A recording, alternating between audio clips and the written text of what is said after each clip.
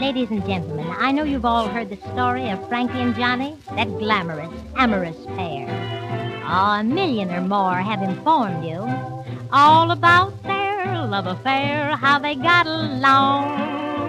Oh, honey, they told you wrong. You know, really, I have the real lowdown. Say, I know each time Frankie was kissed. Well, I'll tell it to you as I heard it from a Broadway columnist who learned, I'm told, peeking through Frankie's keyhole. Now, Johnnie, he did all of that urging. Oh, he set her poor brain in a whirl. You know, listen, I heard that she was a very good home girl. You'd always find her home in anybody's home. Now, she was that poor farmer's daughter. He was that traveling man. She went to the well for some water, and he upset her can. They both got wet. Oh, that's how they met. Now, Johnnie said, Frankie, let's beat it. Say, let's leave this town and we will scram. So she bought the both railroad tickets, and they took it on the lam for the Great White Way. Oh, and everything was okay, till Frankie caught Johnnie a-trifling. Now, you see, he took Mae West for a walk. Well, Frankie found out, so he told her.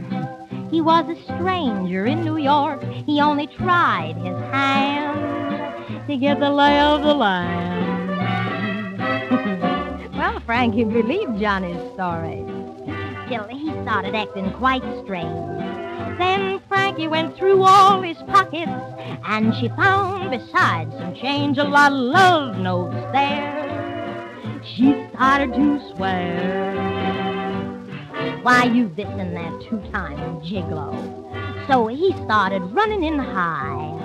Ah, but she grabbed a gun and she shot him right in the middle of his flying from the scene. You should have heard him scream. Now, when Johnnie came out of the hospital, well, Miss Frankie had bid him adieu. Oh, no other gal wanted Johnnie, 'cause his gigolo days were through. Frankie's aim was strong. She had done him wrong.